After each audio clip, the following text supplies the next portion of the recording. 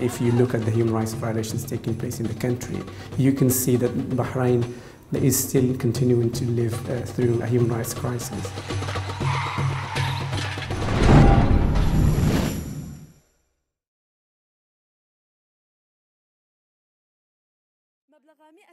On Sunday, the Formula One Grand Prix will be held in Bahrain amidst global fanfare.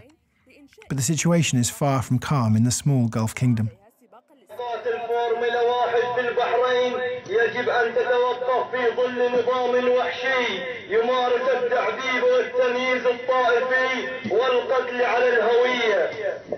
Since the opening of the F1 event on April 17th, Bahrainis have taken to the streets. They accuse Formula One management of ignoring human rights abuses in the country. Last year, Vice News travelled undercover to Bahrain to witness the government's brutal suppression of pro-democracy protests, which kicked off in 2011. On April 2nd, just weeks before the F1 opened, Bahraini authorities arrested Nabeel Rajab, one of the country's most prominent human rights activists, on charges of insulting the kingdom.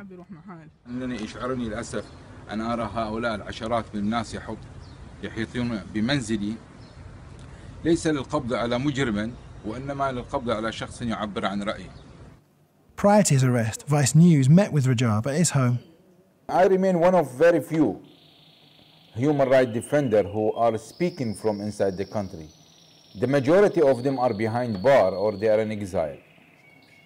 So now, if they keep me in jail, so you can say they almost silence the whole human rights community in this country. And that should not go with the silence of respected government. We have a negative past with the Western government who does respect the human rights in their own countries, but when it comes to the outside, they see their interests. I mean, I would say specifically United Kingdom.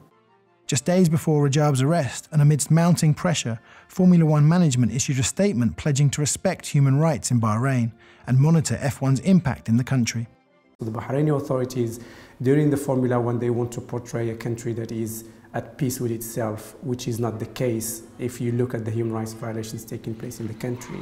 If you look at the 4th anniversary of the protests of 2011, just a couple of months ago, you can see that Bahrain is still continuing to live through a human rights crisis.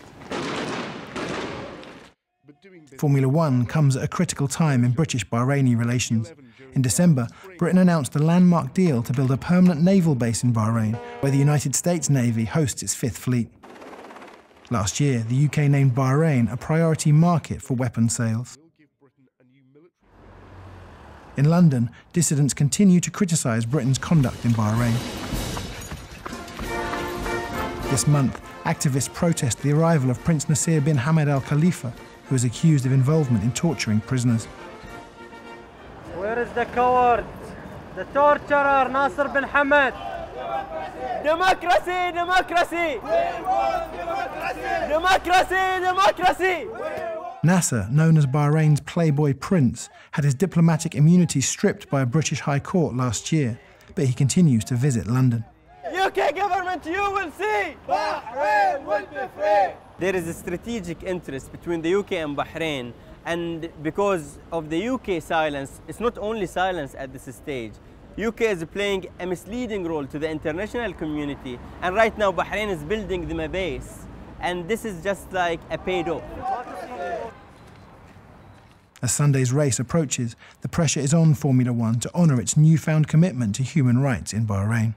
We'll have to wait to see what reaction Formula One will have if during the Formula One Grand Prix, if there are human rights violations, if people are being prevented from going out to protest, what sort of reaction Formula One will come up with.